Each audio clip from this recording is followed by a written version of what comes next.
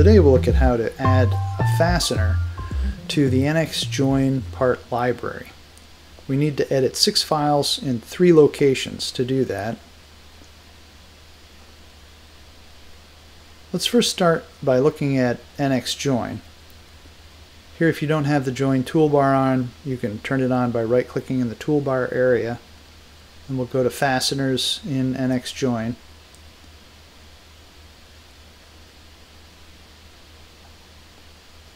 And under the spec here we can clear or edit the fastener, and you can see the various fasteners that are available.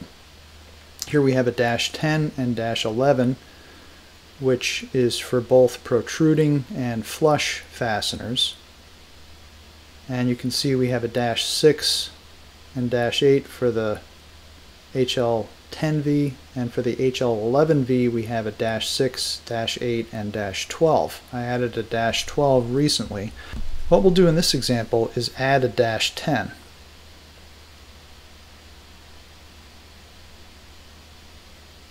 To begin, we need to have a part family part for our geometry.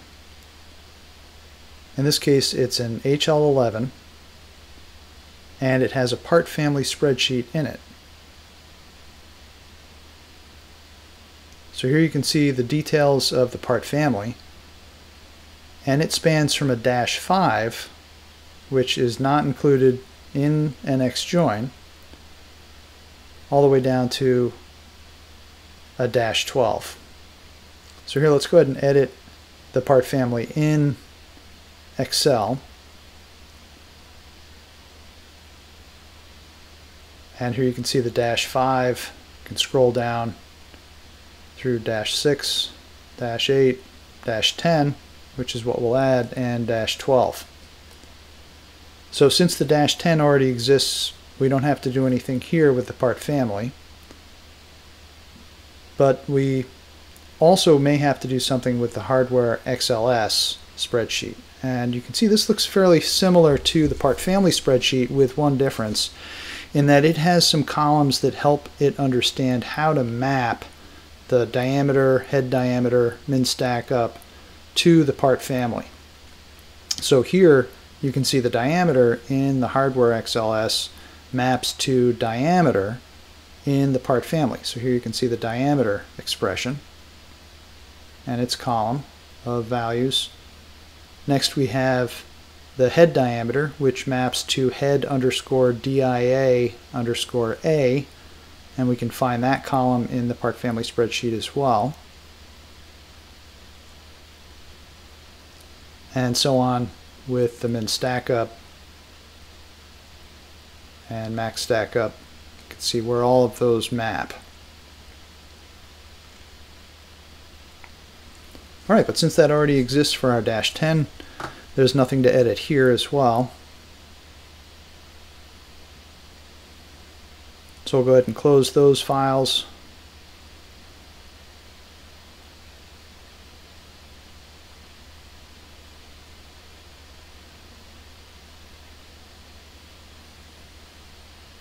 The next file we need to check is the XHS file. And here you can see we have HL11V -6, 8, and 12. We need to create a -10. So what we'll do is we'll copy the -8 over to a temporary location where we have write access, and I'll edit that with my favorite text editor. And we need to change all of the -8 dashes to -10 dashes. So we'll use replace to do that.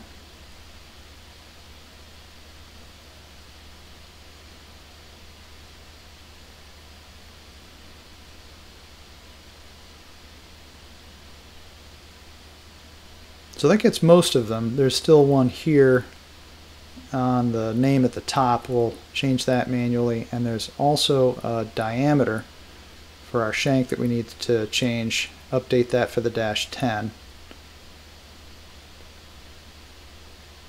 One other thing I'd like to discuss as well is the material. The material name has to match exactly the name that's been applied to the geometry. In this case it's titanium underscore TI-6AL -4V.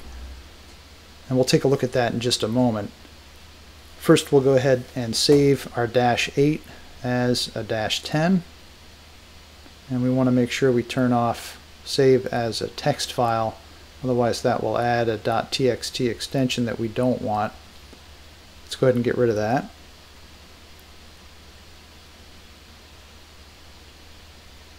And then we can copy that back to the correct location in the NXJoin directory.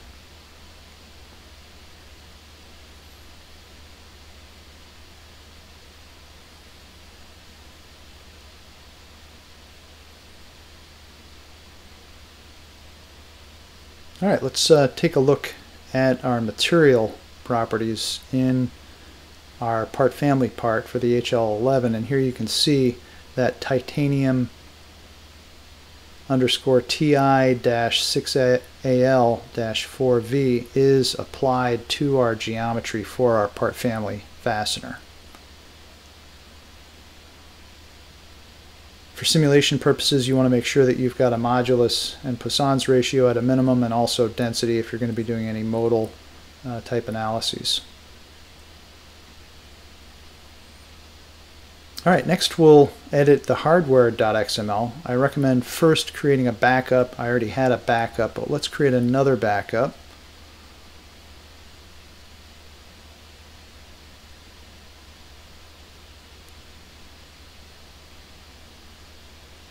And then we'll go ahead and copy that backup over to our temporary location.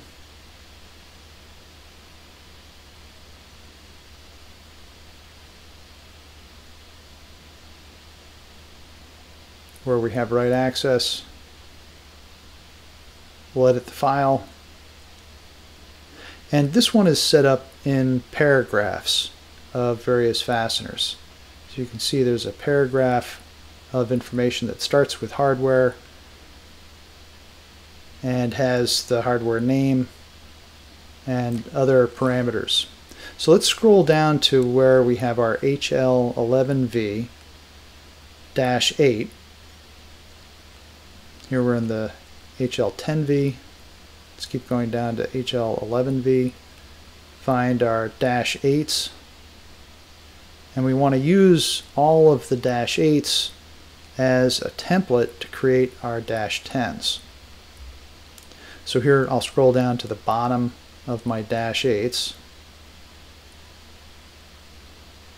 and start selecting. Go ahead and select all the way up to the top of our -8s.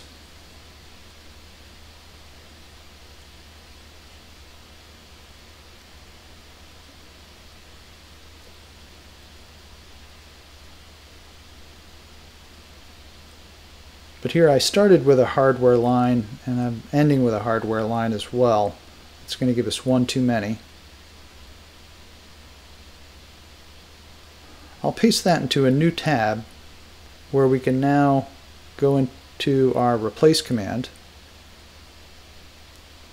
search for our -8- and replace it with -10-. That will get all of our names.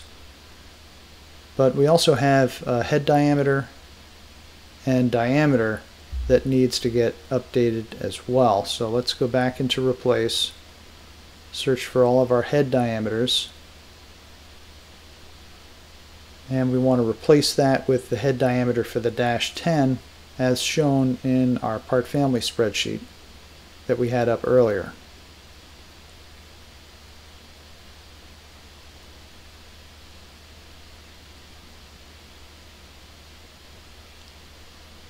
Alright, we also want to do the same for the shank diameter. Change that 0.25 to a 0.325. Sorry, 0.3125.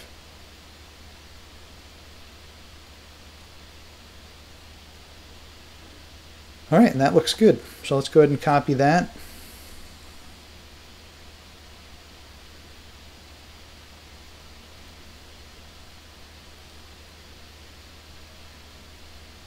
And we have to use the edit pull down to be able to copy here.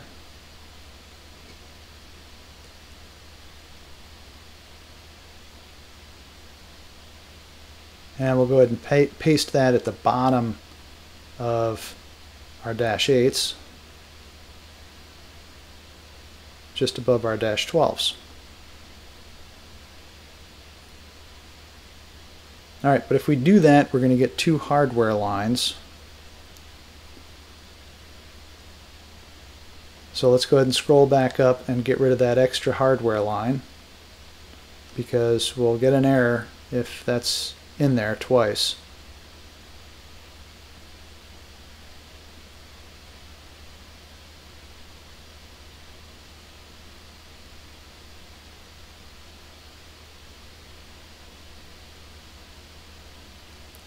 Alright, then we're ready to save that as our hardware XML.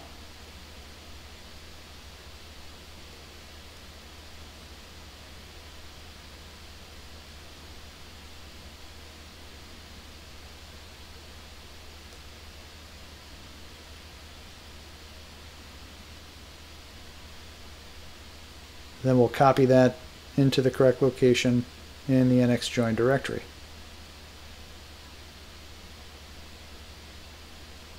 And here we'll overwrite the original. But we still have that copy in case we need it. Alright, the next two files are in the specifications directory. We'll use the -8 as a template, copy those to a location where we have write access, and edit those two files.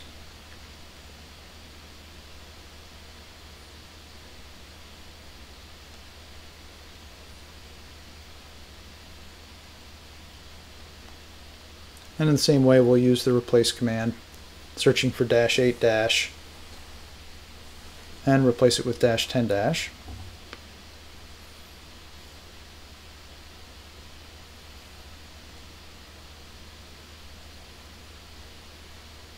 Get the name at the top and the shank diameter.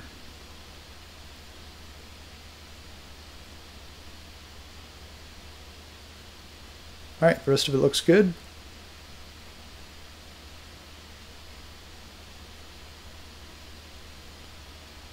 Save that as our -10.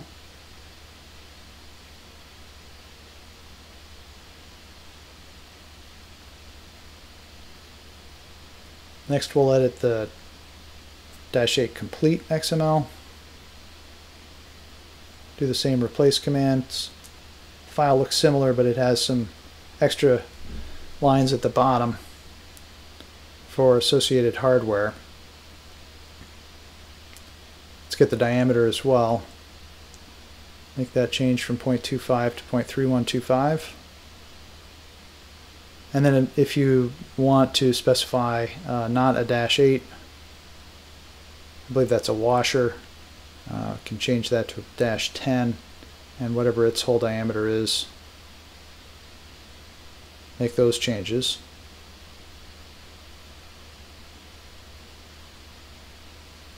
Save that as our -10.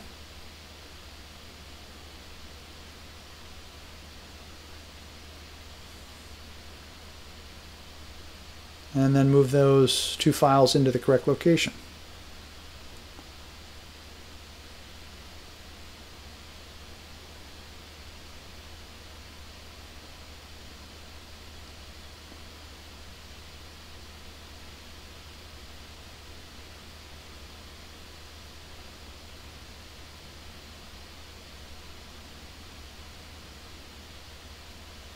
Alright, that should do it.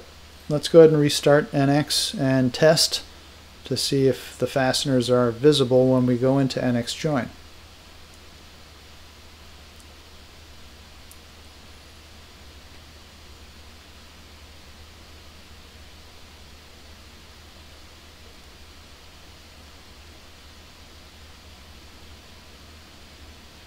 So here we'll create a new part file, go into NXJoin, and create a fastener. Let's edit the fasteners, and here you can see we have our HL11V-10s in addition to the 8s and the 12s. And that's how to add a fastener to the NX Join library.